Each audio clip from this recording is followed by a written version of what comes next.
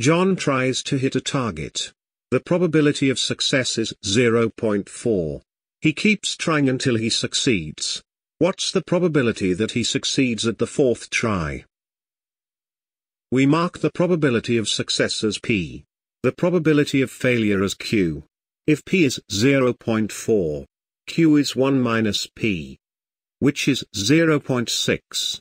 If John succeeds at the fourth try, the first 3 times are all failures. Therefore, P4 is the cube of Q times P. This is 0.6 cubed times 0.4, which is 0.0864. What's the probability that he succeeds at the fifth try?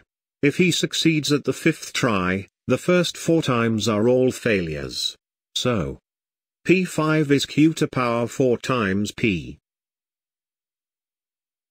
Similarly, the probability that he succeeds at the sixth try. P6 is Q to power 5 times P. And the probability that he succeeds at the rth try. PR is Q to power R minus 1 times P.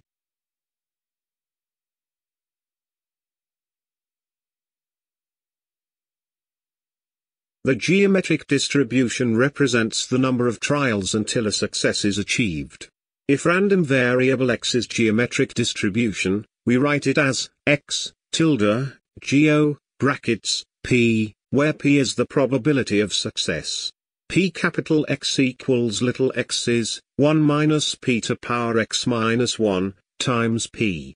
X can be 1, 2, 3 and so on. Px equals x is the probability that success is achieved at the x time. So the first x minus 1 times are all failures. Therefore, the probability is 1 minus p to power x minus 1 times p. There are some conditions that geometric distribution has to meet. First, a trial has 2 mutually exclusive outcomes, success or failure. Their probabilities add to 1. Second, trials are independent, so that we can multiply their probabilities together. Third, the probability of success P is unchanged across trials. If these 3 conditions are met, we can model a practical situation with the geometric distribution.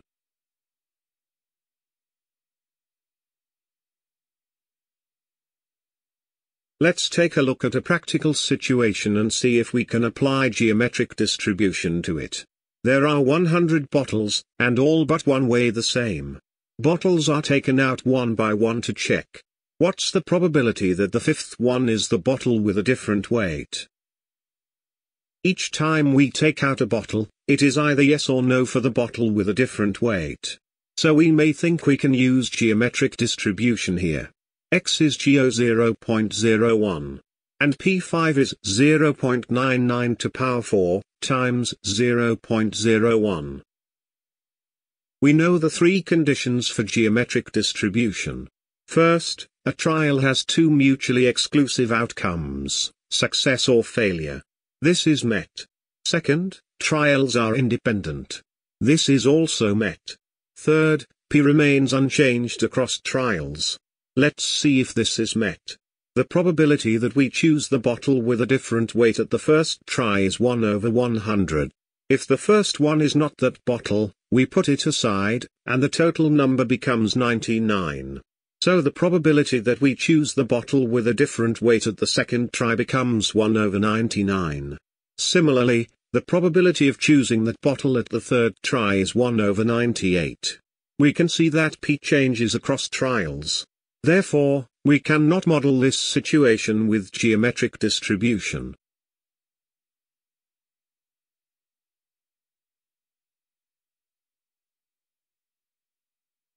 We know for geometric distribution, Px equals x is 1 minus p to power x minus 1, times p.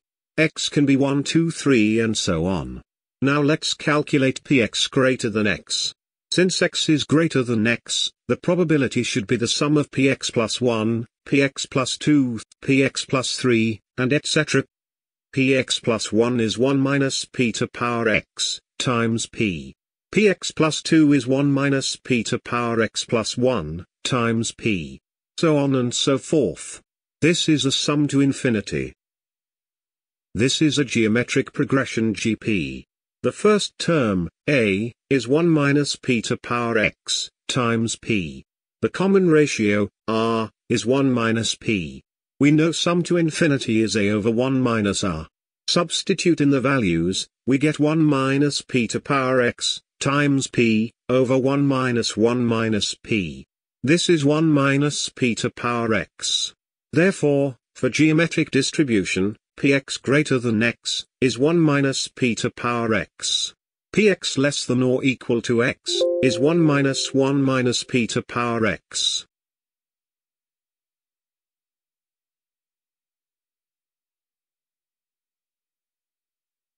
Now let's calculate the expectation of geometric distribution. We know Ex is sigma xp. So it is p, plus 2 times 1 minus p times p, plus 3 times 1 minus p squared times p, plus 4 times 1 minus p cubed times p, and so on. We multiply 1 minus p on both sides. The left side becomes 1 minus p times Ex. The right side becomes 1 minus p times p, plus 2 times 1 minus p squared times p, plus 3 times 1 minus p cubed times p, and so on. Let's line up same terms and subtract these two. The left side is 1 minus p, times Ex. The right side becomes p, plus 1 minus p times p, 1 minus p squared times p, 1 minus p cubed times p, and so on. The right-hand side is a GP. The first term, a, is p. The common ratio, r, is 1 minus p. Sum to infinity is a over 1 minus r. Therefore, we have p times the x equals p over 1 minus p. This is 1. Therefore, the expectation of geometric distribution is 1 over p. For example, if the success rate is 50%, then on average, you will need 2 tries to succeed. 1 failure and 1 success.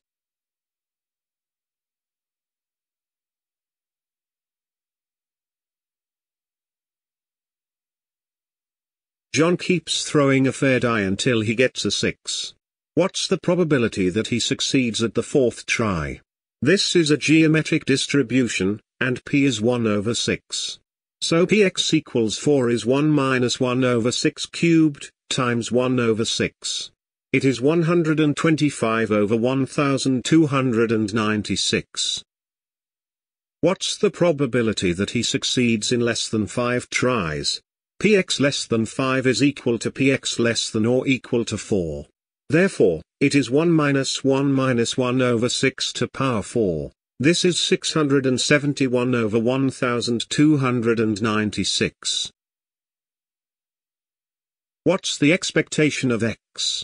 Ex is 1 over p. So it is 6.